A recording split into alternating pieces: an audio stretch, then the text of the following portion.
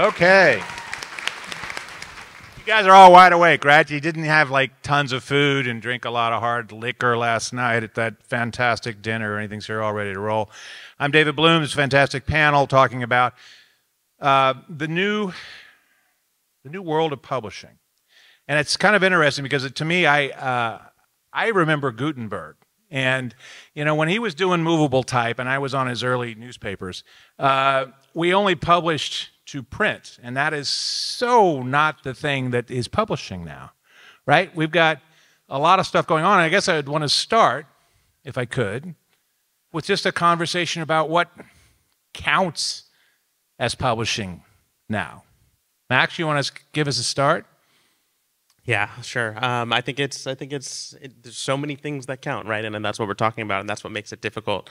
The analogy that I've been kind of thinking about leading up to this is the way that I treat my fantasy football team, looking at publishing through the world of sports. So if I need advice on fantasy football, I can go to my friends, I can go to TikTok, and I can go to ESPN.com. And each one of them is going to have value. So my friends, they're not necessarily publishing anything. They're just people to talk to. But if I go on TikTok, I'm going to find, 1,000 different pundits with their takes. And most of those, a lot of those are going to be like super valid and super useful. But then I'm going to go to ESPN.com and I'm going to have information from inside reporters who are talking to teams and talking to players and doing their research, right? And they're also going to have their opinions there. So that's the kind of one example of the way that I'm looking at it is this kind of spread out space where everybody has an opinion, everybody has an opportunity to share that opinion. And certainly everybody has that opportunity to put it online. And the validity of it is kind of up for you to decide. And in this case, it's how well did your team do week 6? Did you listen to that guy on TikTok? And if so, did that work for you? And if not, let's move on to your buddy into ESPN.com instead. Well, see, that brings me to an interesting place, which is how do we figure out as influential people, each of you, overseeing partnerships, overseeing platforms for major media companies. How do you decide where you're going to be? If we've decided that pretty much everybody's a publisher now, they're a creator, they're a publisher, there are places to go, information that you pay for either with your attention or your subscriptions or your affiliate marketing purchases or whatever, but particularly your attention. How do you decide? I mean, how does that work for a big company? Collette, talk a little bit about how you all think about where you want to be. It's where our fans are, right? So we're curating to them. But how do you find your fans? How do we find them? They come to our content. So we have premium content of where we've built incredible fan bases across our sports content, across our Bravo content, across our Today Show. We have developed many platforms, not just in the linear space. We built Peacock ground up 3 years ago, and all of our social platforms. We're not just in one space having one conversation. We're having multiple conversations, and it matters. We're meeting our fans who love our content and respect us as a publisher, because we are a legacy publisher, but we're also speaking to our fan base differently depending on what medium we're in. So it's fun for us. We get to create, new spaces in TikTok. We get to create new spaces now in Threads. We get to be on X, and how we speak to our fans on that medium is important because it matters. They're coming to that platform for what that platform will give them, whether that's image-based, whether that's short video-based, whether long form on Peacock. We're creating all types of content to make sure that it resonates on that platform, and we create that content with the right creators in mind. Some are in our ecosystem, and some we pull into our ecosystem to be able to, again, resonate authentically, utilizing our IP. Okay. So, Natasha, how do you, where have you guys decided to be? Vice started out as a print publication 1,000 years ago in Canada, right? And certainly has gone a long way since then and gone through a lot of different paths. But it was one of the early online aware, intensely online aware publications. Where is it now? And how are you helping decide who you partner with, how you push Vice and Vice's products out there? Yeah, so I mean, Vice has several different brands under the Vice umbrella. So there's Refinery 29, there's ID, there's Vice, Vice News, and I think we're finding our communities in each of these places that used to maybe go to .com, and now we're leveraging them on new platforms. To your point, like on TikTok, like we had 0 followers Speak into on your TikTok. mic. Sorry? Speak into your mic. Oh, sorry. We had 0 followers on TikTok 2 years ago, and now there's 8 million across all of our brands. And so that's a big indication that like we're trying to lean into where our communities are going, where they either want to find news or they want to find entertainment, and making sure we're reaching them, but we're not alienating our core audience that might have been reading Vice for 15 years. And so I think it's about keeping community as like core to all of these publishers, and understanding that that's where we need to lean into, even if it's on a different platform. It's about creating that community. I think subscription's another area that will continue to grow, where people may pay if they really want to get this information, or they really want to watch a show on NBC, they'll go to Peacock and spend the money. And so I think it's about leaning into community, like first and foremost.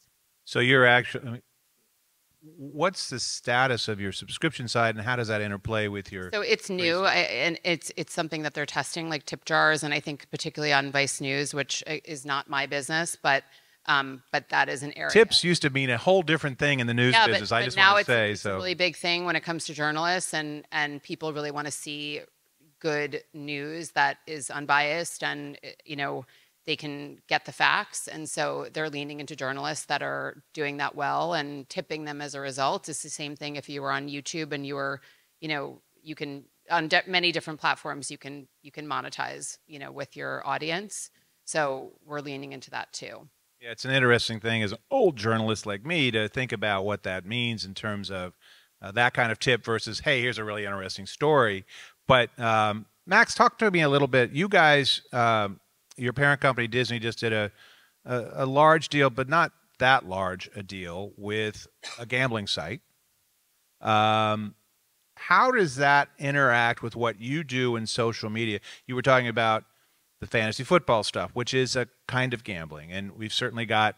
I mean, it's Penn is doing it, right? So not one of the biggest of the gambling sites, but they put up some serious money, a couple $2 billion. How do you interact with somebody like that who's helping bring money in a very large way? He's already put money up in a large way. How do you interact and partner with them to amplify what they're doing in support of the broader corporate needs of ESPN and Disney in turn? Yeah, great question. So next month, ESPN is going to launch our ESPN Bet sportsbook, and that's Penn is behind it. They're the existing sportsbook that used to work with a different partner.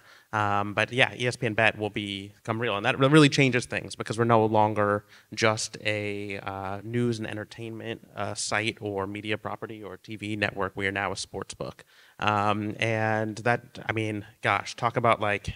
If you want to, your words, old school journalists, like the principle. Emphasis on old. So anyway, the principles of what we're doing and what we can do and where we draw the line is very nuanced and very interesting, and will be there will be some subtle changes in the way that we go about things because again, we are the sports book, but it's ultimately embracing a different aspect of sports that is becoming.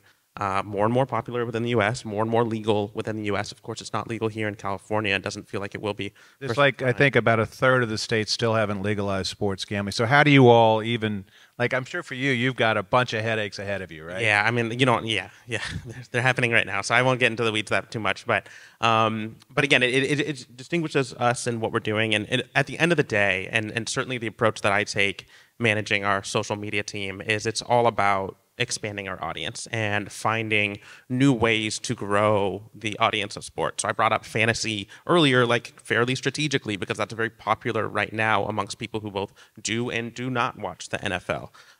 Taylor Swift is very popular right now amongst people who do and do not watch the NFL. It's all relevant. So well, they're watching it the last 6 weeks, actually. Yeah, well, so. I don't know if they're watching. I know they're clicking on our social media. I know that they're liking the posts. I know that even if some folks are sick of it, the engagement speaks otherwise. And that engagement is so important to us because, again, it's all about expanding and kind of sharing what has been just traditionally this TV model, and putting it out there in different avenues and different ways to engage, whether that is in social media, whether that's engaging with the influencers that we either bring into our page or we're just simply sending to games and giving credentials so that they can do their thing, or whether that's providing this sports book where if you're privileged in one of these states where it'll be launched soon, you get to engage with ESPN in a whole new way and hopefully make some money. So that changes what you're putting out, though. I mean, can you geofence this stuff, or how does that? Yeah, it's subtle. It's subtle changes. It's subtle changes at the end of the day, but changes nonetheless. I mean, it's it comes down to the specifics of, am I telling you that this betting line is available, or am I telling you what to put your money on? And it's going to be more of the former than the latter. Because you all have been doing Disney and ESPN, or ABC, not ABC so much, but ESPN has been providing gambling information, as many publications, however you define them, has put it for a while. But this is just tweaking it a little bit, but still walking a line, it sounds. Again, it's different to be the publication as opposed to the sports book. Right. Now, Collette, I think NBC had a game with Taylor Swift at it too. I'm just wondering if you guys, how that's impacted some of what you're doing and how you all outreach. All of a sudden, we've got different planets. It's like when Star Trek and Star Wars fans get together and the universe ends or something. The Taylor Swifties and the NFL fans coming together just seems like an interesting collision of universes. We celebrate it, right? We celebrate the Swiftie fans coming. We celebrate when she can drive such an incredible force as a female power to the commerce of that, of the football. All the jerseys have gone selling out.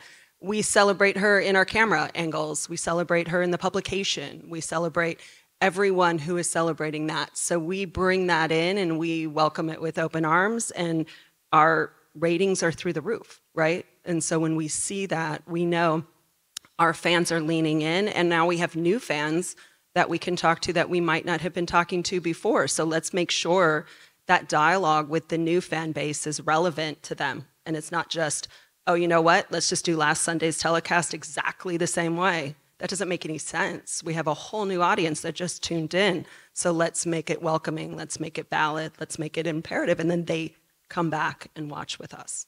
Have you guys seen any stickiness with, I've just seen so many anecdotal reports of particularly young female audiences, which the NFL has been crying to get in the door, showing up because of the Taylor Travis stuff.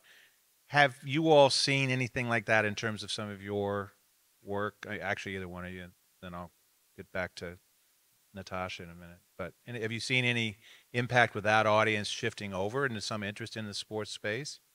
I'm just sort of curious here. I think it's early, right? Like, to see stickiness right now, I think it's a little early, but it's nice to see, right? So we're celebrating the moment that we're in right now, and how we're, again, as a responsible publisher, that we're bringing them in and showing the full breadth and depth. You'd be surprised. Football isn't all male. Like, we haven't been crying to get the females. They're there. I think what Swiftie has brought into this, and her huge fan base, is this celebration that's just been different. It's a different conversation. It's opening it up different, and it's been incredible to watch. Interesting. Now, Natasha, as you guys have evolved over the years, how do you define even the Vice brand now as you reach out to your partners, and because it has left a lot of footprints over the couple of decades it's been around? How do you define kind of what the Vice brand is, and what kinds of audience or partners do you reach out to as the head of that process? Well, again, the Vice brand is so many different brands underneath it. So we're reaching out to the same brands we always have. And I think it's just focused on whichever vertical we're looking at. If we're looking at our unbothered vertical, it's a certain client. If we're looking at our refinery vertical, it's different than our Vice, and I'm not in sales. So I can't speak to how we go out to brands, but I can speak to when brands come to us and they want to be on our platforms or they want to work with creators, we know the best way to reach them. We're looking at, the audience that will get them interested. Maybe it's a new audience that, has never engaged with these platforms before, but we're trying to get them, to see these brands. And so that's how we're doing it. I just noticed that our countdown clock is obscured by two lovely young women over there. I have no idea how much time I have. 9:46. Thank you. Could I get a voice from on high? Because I don't want to displace them. But I wanted to not lose this. I was just reading. Oh, fantastic. Thank you. I need all the help I can get. I was just reading some stuff this morning in the Wall Street Journal about Twitter/X. I guess let's just call it X and see if anybody's puzzled. If you're puzzled in this room, it's probably a bad sign, right? But we still write, formerly known as Twitter, in every story that I seem to read. Platforms like that are kind of in an interesting place, and I'm curious where it sits in your all strategy now. We've heard a lot of conversation about its reach, about advertisers have left, about far fewer users. Threads is having a second life all of a sudden, it seems like. I'm just curious for you, for instance, Natasha, is that a place that you all still find value in and reach? I mean, that's what I do every day. So our job is to create content on influencer channels that tell a brand story. So we do that every day. We do it with all of our partners. Of course. I think it's more critical than ever to be there. I think that now it is the center of the conversation because these creators and even brands, frankly, like even a refinery, they are driving people directly to purchase product or to influence them to go into a store or, to watch a show or any of that. So I think it's critical now. I think it's the center. I wish we had, more resources and more money put into it because it's so critical. You're talking about X is so critical. No, I'm talking about all the social media platforms. Of course they are. And that part I get. I'm curious about specific platforms and strategy within that universe. There's different strategy for each platform, obviously. Like we focus really heavily on Instagram and TikTok, but we certainly, I'm looking at Threads. I'm now seeing Threads in my feed all the time, which I find very interesting because I see some interesting, posts, and then I'm like, oh, let me read into that a little bit more, and maybe it'll drive me there. But it's an ecosystem. Like you kind of need to be everywhere. And I think it's also nimble. There's new platforms all the time. Like I remember when Clubhouse, like every brand was asking about Clubhouse. And that took about 38 hours, I think. But, I'm still on Clubhouse. It's important that people double down and take a look at it or, and figure out where the community is going, and you kind of need to go with them. So, we don't spend a lot of time, I don't spend a lot of time working with brands on Twitter, but that may change if they, change the platform or if Threads takes off or, it's important to know what's going on these platforms. Yeah. I think Threads is sort of interesting this second because they had that initial rush in the summer and then nobody goes there, it's dead, How did that happen? It just barely got alive, and now it's apparently alive again. Any thoughts about Threads, Twitter, Mastodon, Blue Sky? Let's keep going. I think it's a platform, and same thing. We program by platform. So how do we program to X is not how we program to TikTok, but we're on all platforms because we're reaching all audiences. And again, it just goes back to that authenticity that each platform brings. People are coming to those platforms. And what's the new one? TikTok is the latest one. What's the next one? I know we keep looking at the horizon. What's a blip on the screen? And what are ones that are here to stay? And we're right there with them. And we celebrate it. We join in the communities that are there. And we speak to them because that's exciting to us. It's exciting to be able to connect with communities and connect with communities authentically in those environments with our content, with our creators, with our brand partners, and being able to have an incredible conversation with them there. Any platforms on the horizon that you're interested in?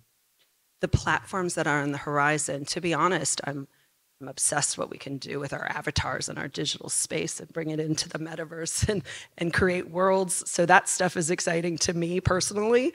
So immersive experiences and your avatar with the Balenciaga sweatshirt or whatever on it, right? I'm not sure I'm the Balenciaga type female. Well, you're very stylish, so I was just throwing that out there because they've been very savvy about this stuff. But that does excite me. It does excite me what we can do in the digital space. It's ever evolving, and I'm all in for it. Okay. So, Max, obviously ESPN, a very specific slice of the universe with its own little differentiations between the gamblers and the fantasy football players and the folks who just like this sport or just like college football, but not really pro football and all that. Where are you guys turning your attention now? Or have you just been so consumed with the gambling, the book? Well, gosh, I have been. But yeah, I mean, just to kind of speak to what they both have said, it's about differentiation. So on my team, we have 70 different handles across the 5 or 6, if I'm including Threads, main accounts. I'm not including YouTube in that, or the main platforms, okay? So 70 different handles. We're posting 400 times a day. And each one of those is different. It's all about differentiation for different platforms, different fans, different sports, different groups. We were in the news a little bit this week, or the LinkedIn news this week, because ESPN became the #1 most followed brand on TikTok with 42 million followers. So if you want to know where our attention is at, it's right there. Weird that you'd be on TikTok, the fastest growing platform. I was at another conference a couple of days ago. The Advertising Research Foundation had a little shindig on streaming video, OTT, on the Warner lot. And one of the conversations there was using short form to push people to long form. And it's hard to go the other way. Long form doesn't say, oh, go to TikTok. But TikTok does say, go see my show on Peacock, right? Or go see the documentary about, I don't know, people trying to cross the border that Vice is going to run, or the fantasy football stuff. How are you all using short form to drive into your longer form premium content? Any thoughts? It's like critical. So we just did a campaign for a new season of a show on Vice, and we reached out to a ton of creators, and they were just posting TuneIn. So we're using it all the time, whether it's internal or, like I said, external. We work with a lot of entertainment partners, and we're driving TuneIn to all of their shows, and we're using creators through Instagram stories or TikTok to drive people, usually Instagram stories because it's relevant for that moment. But we're using it all the time, both internally and externally, for our own stuff and for brands. Warner Brothers had an interesting take. They'd done some research about certain types of short form that worked better for, like, they used some stuff from Friends. And so they suggested in their little study that they just put out last week that people doing impressions of, like, Rachel and whatever her other name was, talking to each other helps drive more interest in even a well-known property like that. But there are certain types of short form. So what do you see, Collette? We do tremendous on YouTube with SNL, right? The clips are speaking for themselves. They're self-containable as short form. Well, who stays up past 9 o'clock now? I'm just saying. I mean, now, probably all you young people, right? But the clips are it's just chopped up, just like Stephen Colbert or somebody might be. So sometimes it's not about pushing, but editing and cutting, and it's the one piece of content. You don't need to push to the long form, and the short form speaks for itself and is pretty powerful. Fallon can be done that same way on YouTube and is a tremendous, tremendous impact. It's same for me. It's less about pushing directly or in that moment, right? If we post a LeBron James dunk, it's not so much to go turn on the Laker game right now as much as it is just to kind of continue to create this fans and this awareness and generalization. But when we do want to push, that's when creators come into play, because a creator or our own talent from within ESPN, if they say, hey, go like a Pat McAfee or whatever. Pat McAfee says, hey, go watch this right now. It is much more effective, infinitely more effective than just the brand page saying tune in right now. All right, we're going to have to wrap it up at that, so we're out of here 8 seconds late. Sorry about that. Thank you, guys. Give you guys a big hand. Thank you.